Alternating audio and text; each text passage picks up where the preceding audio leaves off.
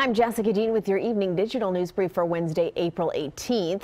The National Transportation Safety Board has released new information from the flight data recorder of a plane that made an emergency landing in Philadelphia yesterday.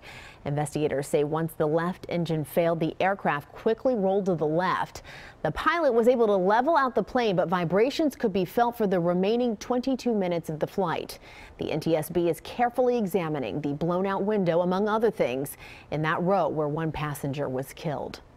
In an effort to make things right after two controversial arrests at a Center City Starbucks last week, executives from the company are meeting with members of the community. Starbucks Executive Director Howard Schultz and others met with community and religious leaders at Mother Bethel AME Church in Society Hill today. Some of the dialogue during the more than 90-minute meeting focused on the additional training all 175,000 U.S. Starbucks employees will go through on May 29th. Police are searching for this man. They think he may be connected to the attack of a 66-year-old woman inside her Ridley Township neighborhood. Officers say she was physically assaulted Saturday night along the 700 block of Michelle Street.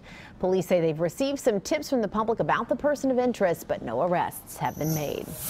Getting geared up for Game 4, Flyers faithfuls could be seen picking up shirts and beads today ahead of the team's pivotal playoff matchup at home against the Pittsburgh Penguins.